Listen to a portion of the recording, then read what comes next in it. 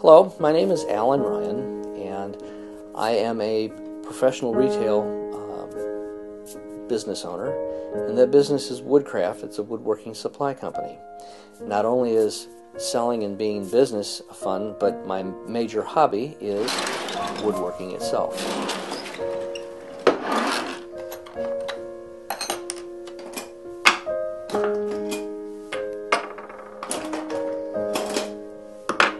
The thing that really pushed me into woodworking is the fact that my great-great-grandfather was a cabinet maker who came over from Germany. In fact, I still have his original workbench and a couple of his tools.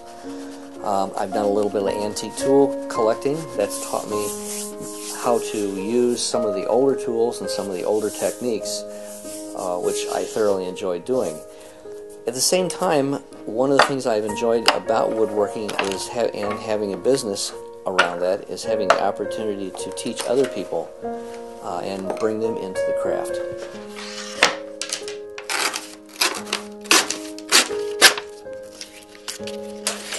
I've always started in furniture building because I always had a need for inexpensive furniture.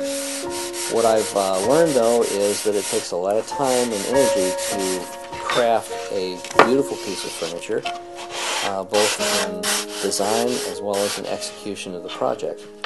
I've been doing this for over the last 35 years, and I still have an awful lot to learn.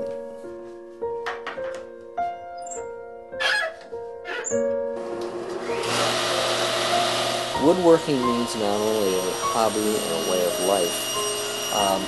It's a great way to share your passion with other people because you can make wonderful things to give to people.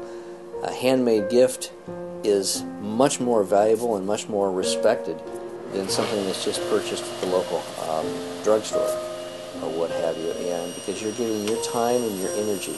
In today's world, time and energy are very, very valuable things. A lot of people on a day-to-day basis sit at a desk, they do paperwork, they beat on a computer, they don't accomplish anything that's tangible. Woodworking is a tangible process. It has things that you end up with that can be very beautiful, and you can also screw them up too. But you learn how to make it better, and you work with other people to learn how to do things.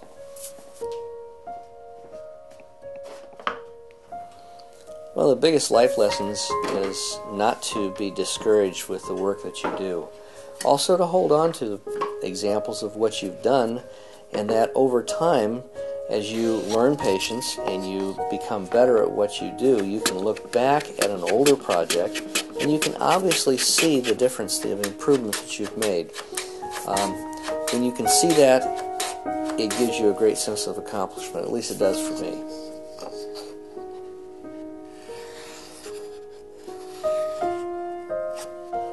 It's completely relaxing. It gets you away from a computer. It gets you away from having to listen to a radio or a TV.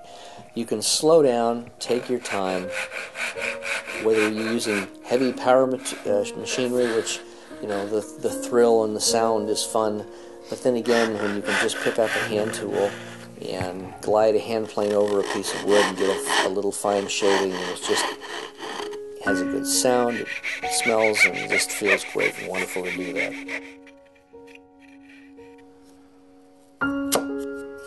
What I've gotten out of it is not only great friendships with many other woodworkers across the country. I've gotten a whole slew of wonderful toys and tools here in the shop, not to mention a beautiful household full of wonderful furniture that I've crafted. My wife loves to show off what I've made to her friends, and it makes me feel good. It gives me a great sense of accomplishment, and it gives me, you know, good, quiet pride. But there will come a day when I won't be able to do it, just because I physically won't be able to pick up the tools and complete the project without hurting myself.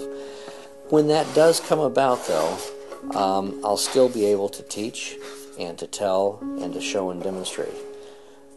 But it will be a sad day when I have to put my tools down.